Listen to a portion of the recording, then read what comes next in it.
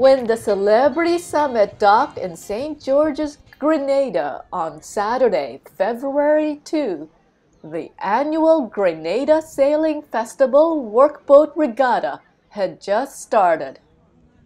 The regatta showcased the island's sailing and boat-building heritage, expressed in inter-island commerce and fishing.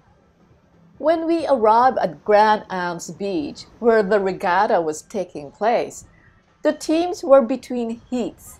The sails of the beach workboats fluttered in the breeze. Many of the crews were seeking shade by the hulls.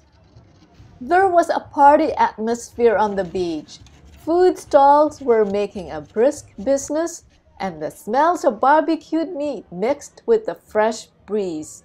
Children were running around, playing on the beach and having fun. The history of the workboat regatta started with informal, friendly competition amongst the fishing communities and their boat builders to be the best. It evolved into organized regattas over the years among the communities on Grenada and the sister islands of Carriacou and Petite Martinique. The young crew of the workboats came from local communities from these islands.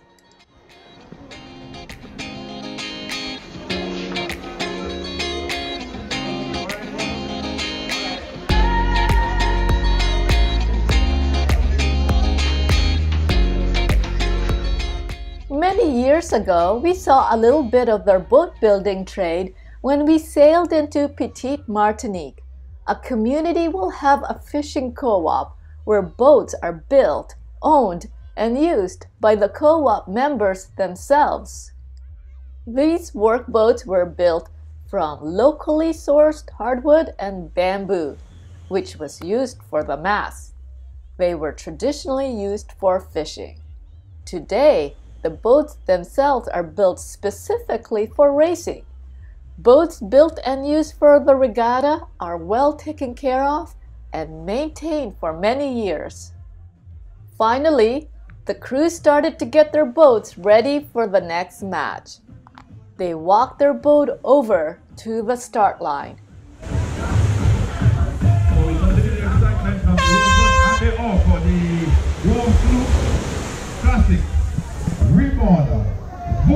And red tag. So we asking the go-off canoe to stand by.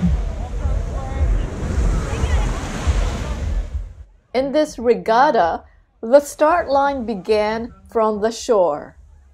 When the horn blast sounded, the race began, and a line of sailboats made their way to the first mark offshore.